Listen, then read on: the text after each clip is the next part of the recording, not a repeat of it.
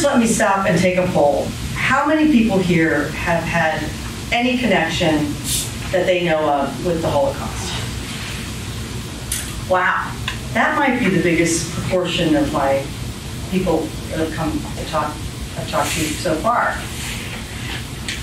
Number two, how many of you have relatives, older relatives by definition, who you wish you would have asked more about your family past? And now do you think, oh, I could have done something differently, or have you thought about this over time? I think that pretty much covers almost everyone, actually, because we all want to know about where we came from. So I grew up in a little town in Lima, Ohio, and I have a friend here, Dean Beard, who comes from my same hometown. This audience has everything. And I didn't know anything about really where I came from.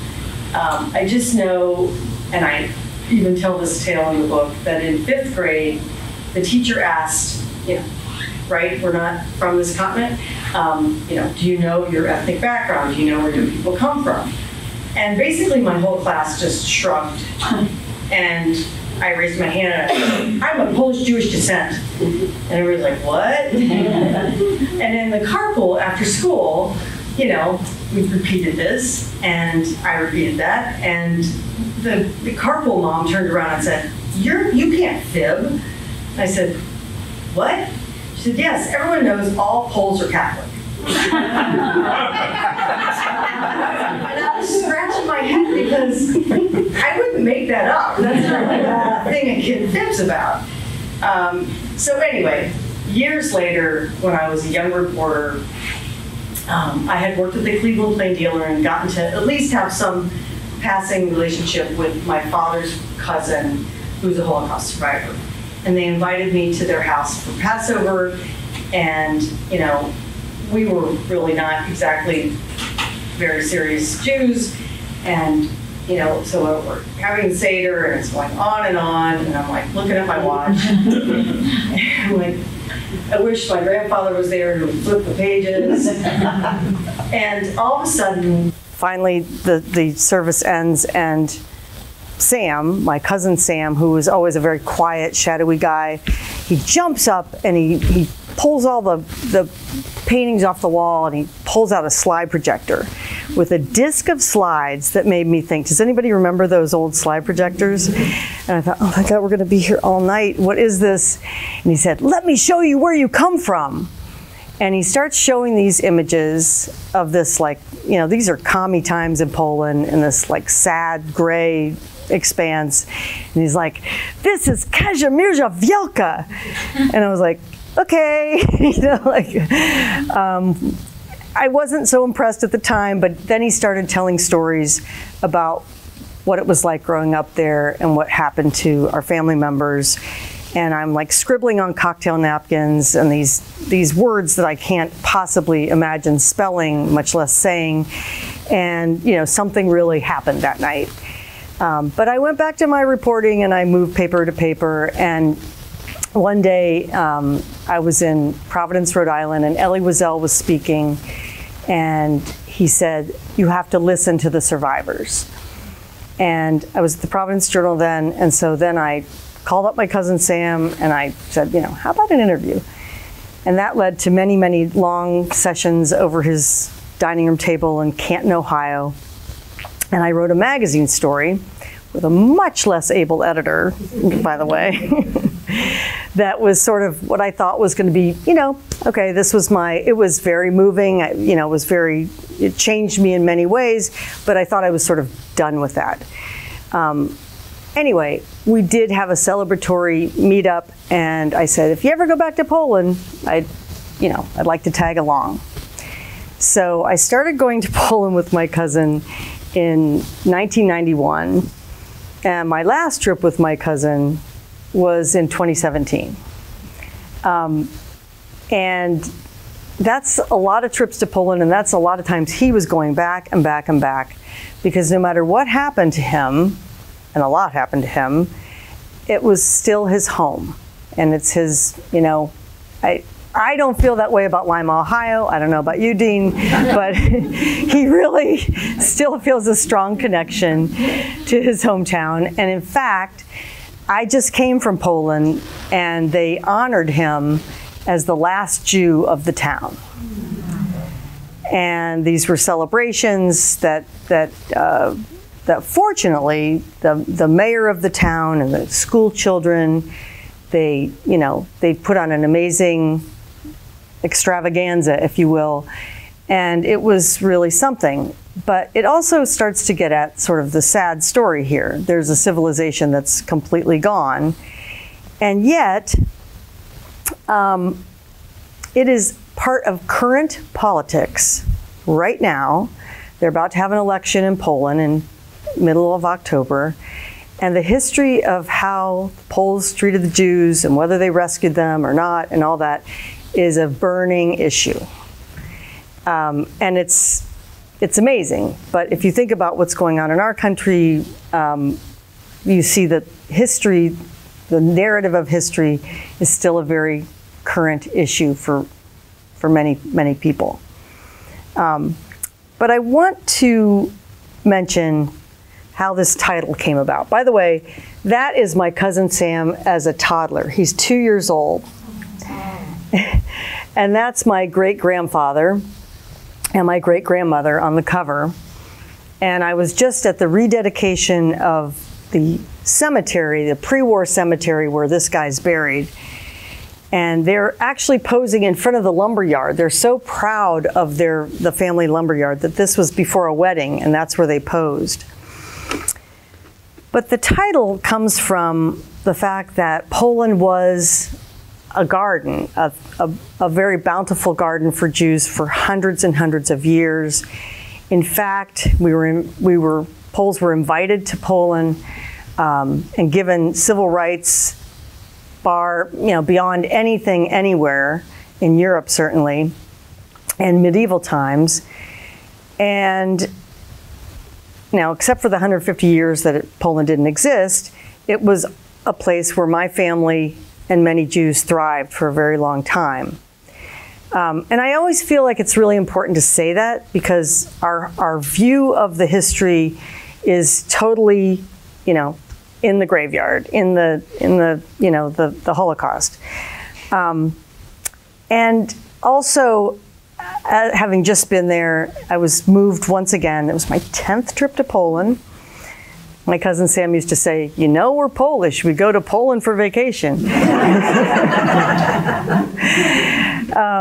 Anyway, and the countryside is so beautiful, and especially this time of year. And Sue and I went this afternoon to Chanticleer. Yeah. Stunning place. A little more manicured than Poland, but anyway. But it really is, these senses that bring us back.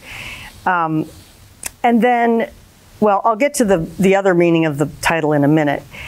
But Poland had the most Jews at the beginning of World War II. I don't know if people know that, but there were 3.3 million Jews, and in 1945 there were 380,000. And the part that you're not supposed to say out loud is that many of the people that were killed in the countryside who were not in ghettos and concentration camps and so forth were killed at the hands of Poles.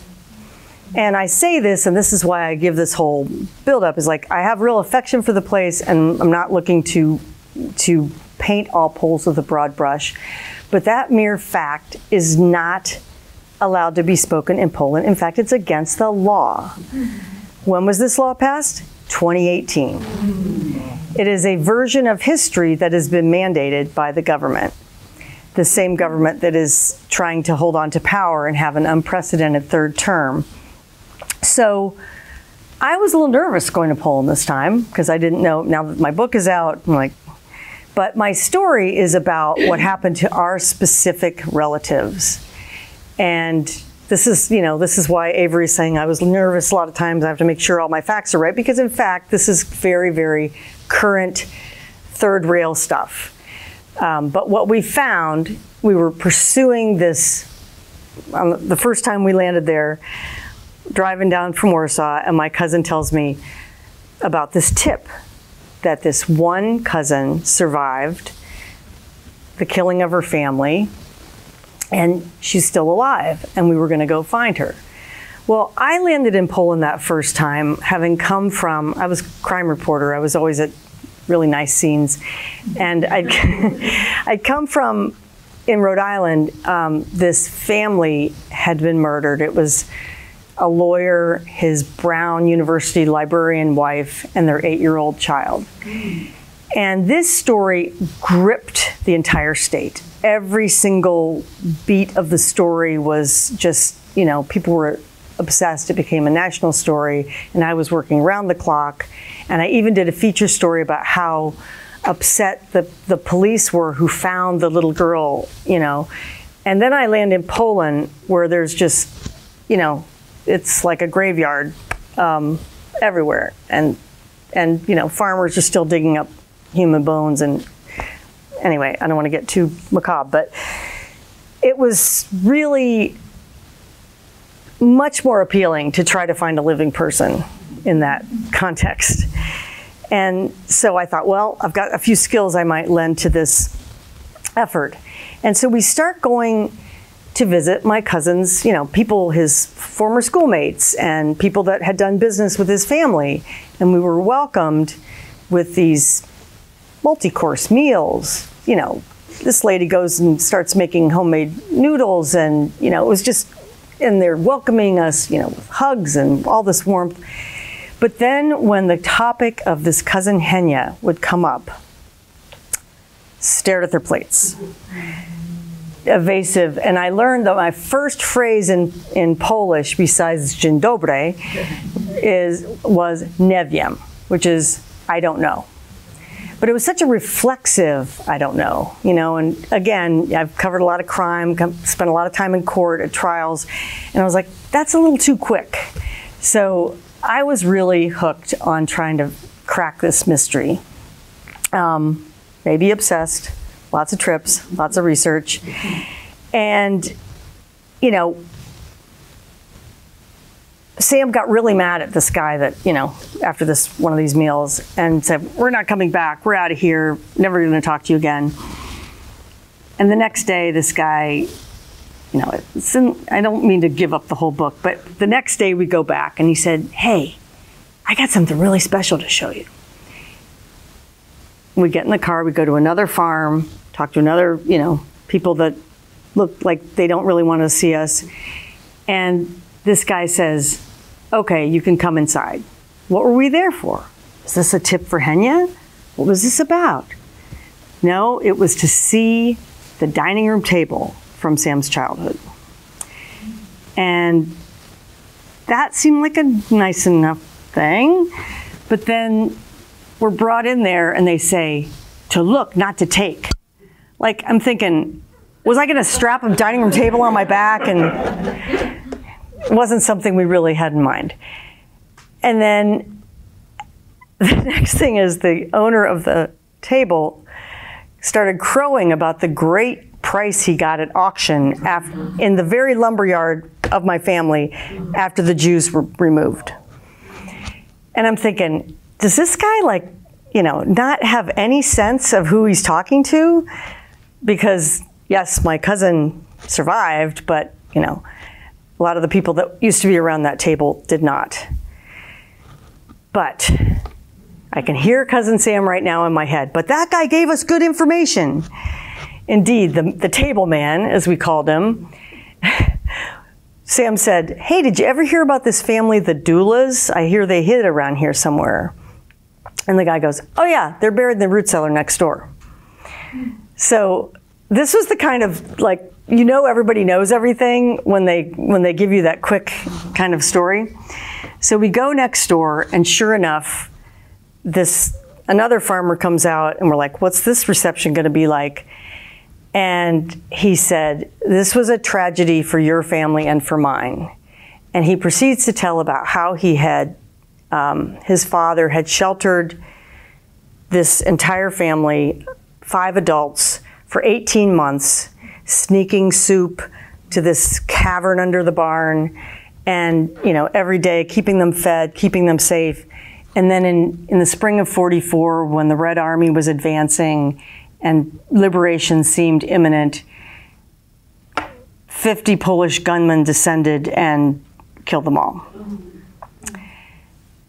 So I would find out later that this is like the best documented case of, court case of, one of these types of incidents where Polish partisans killed Jews in hiding. But the odyssey to get to that court case is something you'll have to read the book about, because it was a very long road. Anyway, this gets at this complexity of the past in this place, and how complex it was to try to find out just what happened to our relatives. The descendants of that family that hid the doulas are now like our close, we have a very close connection. We just visited them, and it's the most amazing relationship I've ever had with the great-grandson of someone who hid relatives of mine who were murdered. But the warmth and the purity of that relationship is like amazing. Those people have suffered a lot in this climate in Poland. The stigma of having hidden Jews is very real and very present for them. And in fact, the granddaughter of the people that hid the Dula family, she was on hand one day when we came back another time. So I got to stop and tell you, Steven Spielberg, after he filmed Schindler's List, which became the first successful Holocaust movie ever, very successful at the box office, he wouldn't take a dime. And he created a foundation. Some of you probably know about it, the Shoah Foundation, and they took oral histories of every Holocaust survivor they could. Cousin Sam gave him a little bit of an interview in Ohio, and then he said, "I want to take this on location." So we go to Poland, film crew, Polish translator, and it was quite a phenomenon. But it's great because we have all this on film, and so we go back to the same place where we'd first met Mr. Soto. And since I'd already knew the story and everybody was kind of paying attention, I noticed this woman and her 8-year-old son kind of at the fringe of this gathering. And, I'm like, who are they? Well, it turns out they lived there, and the guy who we were talking to didn't. And she's like, why is he talking to the camera? Anyway, this was a bizarre scene. Turns out she never knew that on her very property there were Jews buried. She did not know that, in fact, her grandfather had harbored Jews for 18 months. And her uncle, who was talking on camera, had never talked to her about it, which was wild. But she said, in school, they always teased me. They taunted me. They called me Dula. They said, what about the Jews in the garden? That's how we get Jews in the garden, okay? So that's why it's strange to be in Poland now and find that the government has a new narrative that they're enforcing on the populace in hopes of being reelected. And that is that all Poles save Jews, all Poles are heroes, and they should all be celebrated. And that's why it's weird when you have this experience that I've had to hear that, because I wish it were true, because there would be a lot more Jews around. But while I was there, this is very recently, just in the last few weeks, there was a family, probably none of you have heard, did anyone hear of the beatification of the Ulma family? Okay, so this is the story that they are saying proves their narrative. This was a wonderful family that took in 8 Jews and hid them for, about the same duration as the Dulas and the Rezeniks, the family of Henya. And then a Polish policeman revealed their presence, and Nazis came and killed all the Jews and then killed the Ulma family.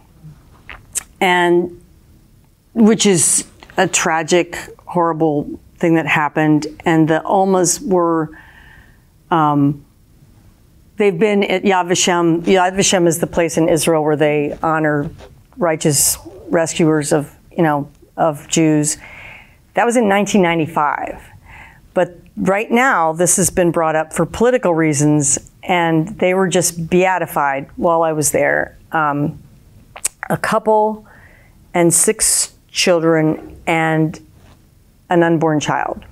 So this is a kind of a controversial point in Catholicism, because the child was, now they say the child was born. Anyway, so that's a side issue. But the Ulmas were heroic, and they paid this ultimate sacrifice.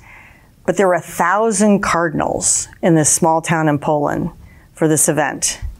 That was just literally 2 weeks ago.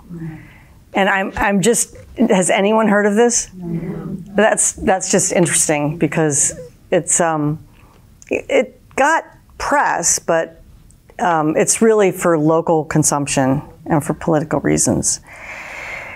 Anyway, Henya's trail proved very difficult to follow because of this, what I call a conspiracy of silence around the killing of Jews in hiding by Poles. And even now, I was trying to get more information on this trip, and it was a long time ago. Oh, don't bother. So I just wish that, I wish I had met her in time to introduce her to my cousin Sam, who just turned 99 years old. He's still pretty sharp. He's now using a scooter to get around, but other than that, he's quite with it. And I really hope that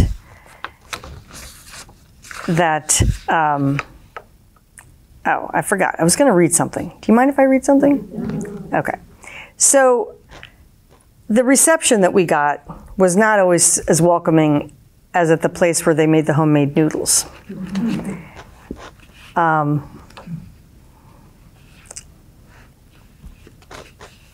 Sam parked on the road by the farm's entrance. It was a sultry October day. We tromped up the drive, stirring dust and trepidations. At the top of the hill, we found a scene that turned on the soundtrack from Deliverance in my head. Rundown buildings surrounded a farmyard littered with empty vodka bottles of varying sizes. The barn slouched as if it too had been on a bender. Even the wooden well house in the middle of the barnyard leaned off kilter. "Nobody home," Sam pronounced. Stefan scanned the barnyard as if scoping out an escape route. He's the husband that gave us the original tip of Sam's schoolmate.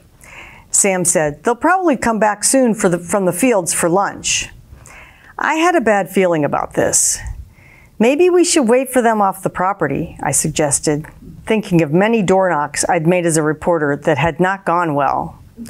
I half expected to see shotguns emerge. Roosters started making a racket, alerting us to the horse-drawn wagon just cresting the hill. The guy holding the reins had bloodshot eyes under a cap askew. I pegged him as a day drinker.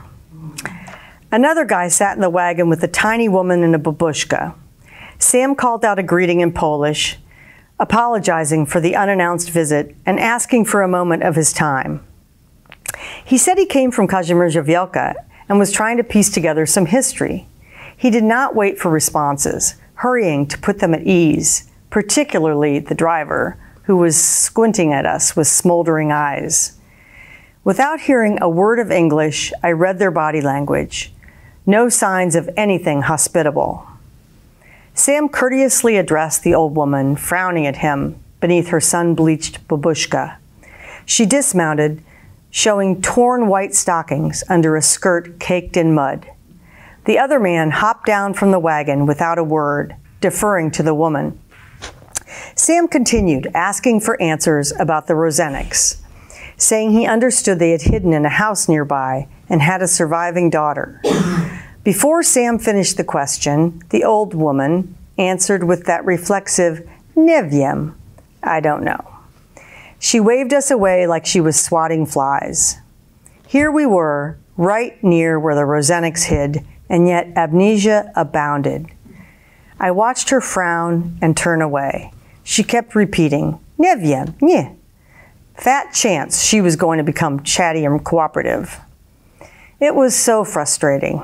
In this place where roosters outnumbered people, surely back fence chatter abounded. Both Mendetsky, that's the guy with the table, and Stefan had told us how much people chewed on old gossip and war stories. But the old woman's shaking head delivered another gut punch to our expectations. Another brick wall. I pulled out my camera and started snapping frames.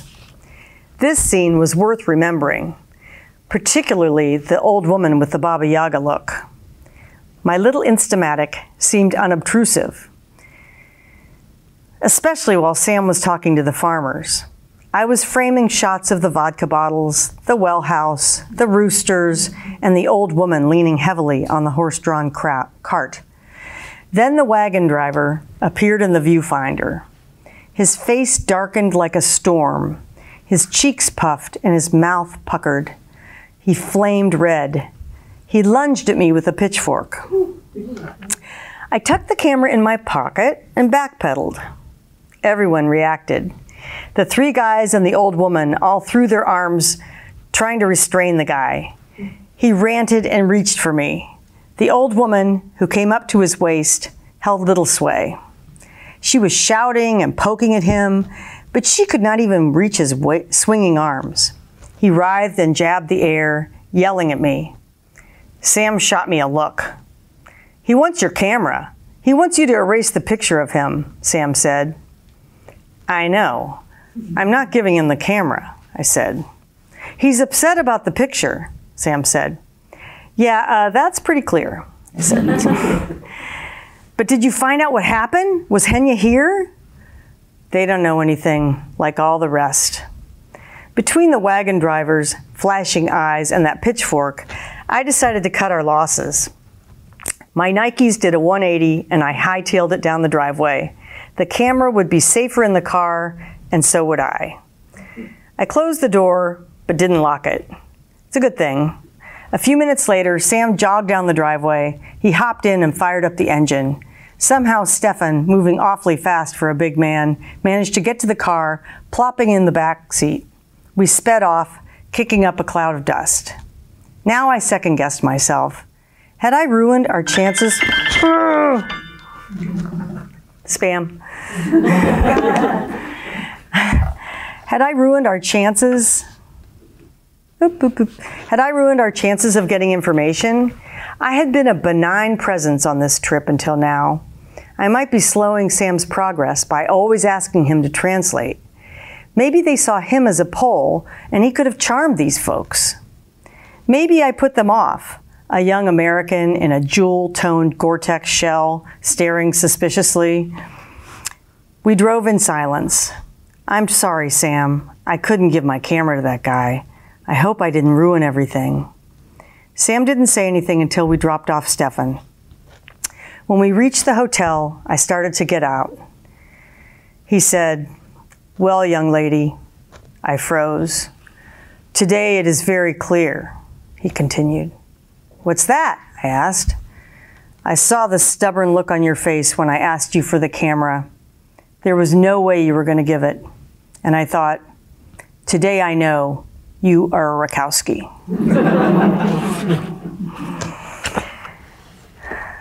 So, questions? The Poles that sheltered your family, why weren't they killed? Well, this gets into a touchy subject about the numbers that they say of Poles who were actually killed for hiding Jews. And I was just in Poland and at a lecture being given about the Ulma family by a priest who said, how many Poles do you think were killed for harboring Jews? People said, tens of thousands. This was a priest speaking, a professor, and he said, nope. Another guess? Thousands. Nope. He said, we have to deal in facts. The facts that we have with a great deal of research are 600 to 800. And so I just share that with you because it was an incredibly intimidating, the Nazis told everyone they were going to be killed if they did that. So it's not like, well, you can't just say, well, they weren't, so it wasn't scary. No, I'm not saying that at all. It was terrifying, and the fact that you could be betrayed, and that's how many of them, someone told that they were hiding them, and that's what happened. But it's, the terror was, tremendous. But in fact, there were not as many as the perception is. What was the basis for the partisans killing the Jews? Like, what did they articulate as the reasons for doing that? So, again, this is where we get into my fact hoarding. So there was a big umbrella of the Armia Krajowa, and there were all these different partisan groups. The partisans did amazing, wonderful, a lot of really important stuff, intelligence for the Allies.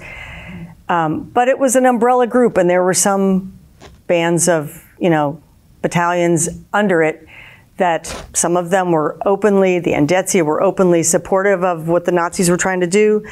And then there were some, bad guys in, the one that told us about what happened to the Roseniks.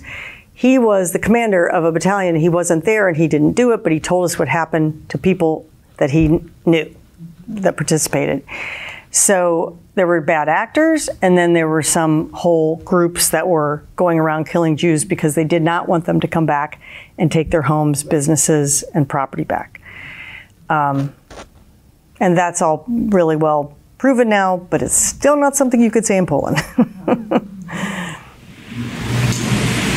I was talking to somebody, like the Germans basically threw their country away.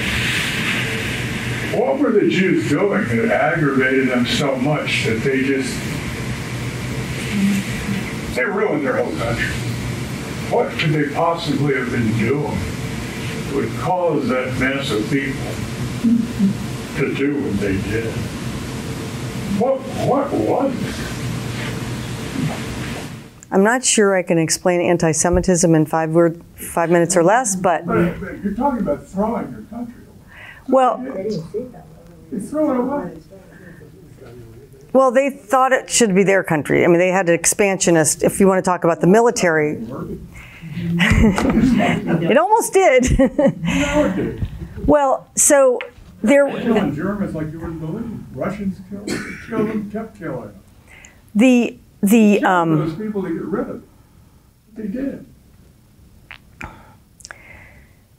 There was a lot of perception, in a lot of places where people are targeted for genocide, they are the middlemen. And the Jews were the ones collecting rents.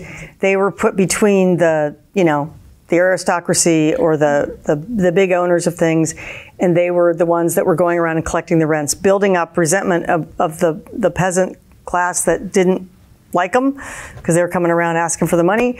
And also, people might not know that Jews were actually very restricted in the professions they could practice, and they were restricted to like the money lending and so forth, and then that gives rise to a lot of stereotypes that you may be familiar with.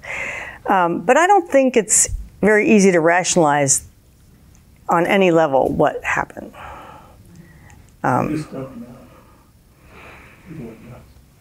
Well, I have to stop and say that we have to look at how things get so bad, because there was a nationwide survey of Gen Z and millennials that showed that while they have some more knowledge of what the Holocaust, of who was who, and they know who Hitler was, 59% nationally think that it could happen again. So that's America. That's pretty recent. And that's, I think, something to be concerned about. Did writing this book change you personally? I don't know. Sue, you knew me before. Yes, absolutely. Absolutely. But I also think that one of the most important things to do is to go, I didn't just read a bunch of books here and then write this. I went to the place where it happened and talked to people and have friendships, and I see more grays than perhaps I would have if I just read a lot of shocking information, because it is a personal story, but it's also, obviously by this discussion, you could see that it's obviously, touches a lot of emotions for all of us. But I think that one of the reasons why ancestry, my heritage, one of the biggest things that's going on in this country, and I think the hope, to draw from in this polarized time, is that people are really curious about where they come from and who they are and what happened to the people before them.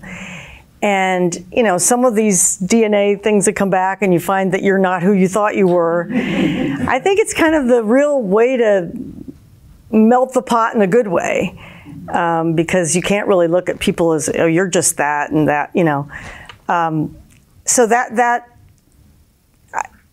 it's really funny, because I kept thinking, oh, this is my last trip. Oh, this is my last research. This is my last. But now, there are people in Poland, the great-granddaughter of the people who hid my cousin Sam, who she's like, when are you coming back? Will you stay with us? So it's like, whoa, this is just, it's not just like, this is the story and I'm telling the story, right? So it's very moving. And, but the thing is, I am so fortunate, I'm so lucky that I got to travel with my cousin who lived through this experience, not only to hear him tell the story here, but to, be on the ground, watch him interact. And I think that is really rare. And we are really on the cusp of losing the last, the eyewitnesses. And I did see, a tweet. The Holocaust Museum puts out tweets from Elie Wiesel, and it was a reminder of what he said about, a long time ago. They said, well, what's going to happen when there are no more survivors? And he said, the witnesses to the witnesses will be our resource. So I'm a witness to the witness, and he's still on my FaceTime every other day, but I don't know how much longer. So I feel very fortunate, and that's why I wanted to share that with you. We've got to have hope. If my cousin Sam can have hope, then I think we can all have hope. Thank you very much.